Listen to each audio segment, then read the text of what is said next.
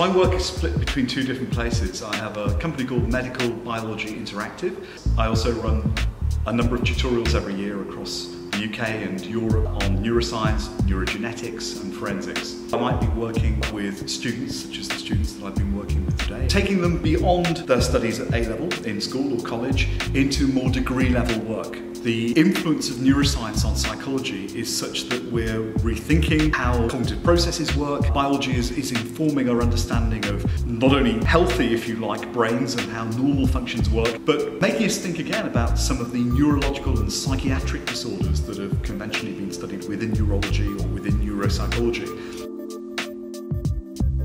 Passion drives you a long, long way. Think about why you're going into neuroscience. That's a very important thing. That could be rolled out or applied to any degree.